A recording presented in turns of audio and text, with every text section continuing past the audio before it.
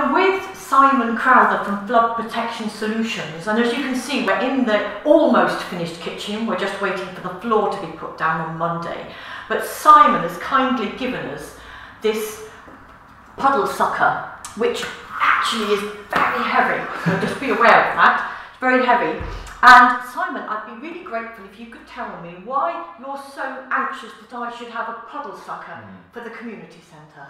Well, I think generally in flood defence there's three different types of pump. You can either go for an engine-driven pump, which you wouldn't want to use inside for obvious reasons with carbon monoxide. There's a submersible pump or a puddle pump.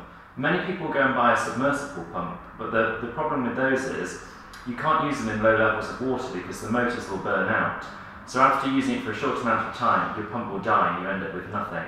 Whereas a puddle pump is specially designed to suck to really low levels of water.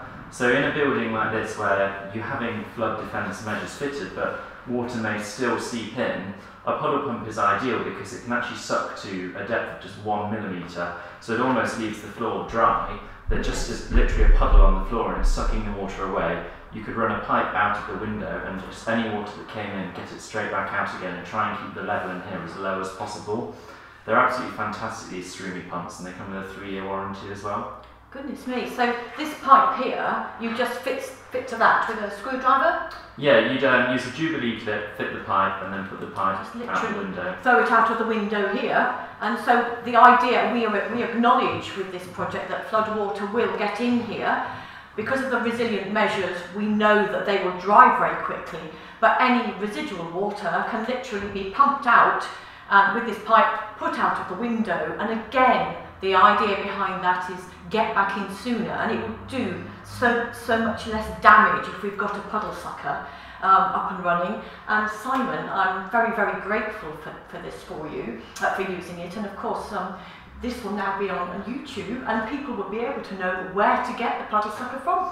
Well, we created a site, floodandwaterpumps.co.uk, basically because I visit so many properties across the country and realised that a lot of people had the incorrect water pump that wasn't going to work in practice as they hoped.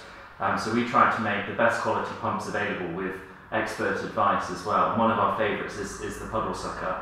We love working with communities, so I'm happy we can support you with this project. Well, thank you very much. When I was flooded, I had a pump from a fish pond to pump me out, and it really was a waste of space. Yeah. It took forever. I wish these were about 17 years ago when I was this deep in water. So thank you very much. That's much okay. appreciated.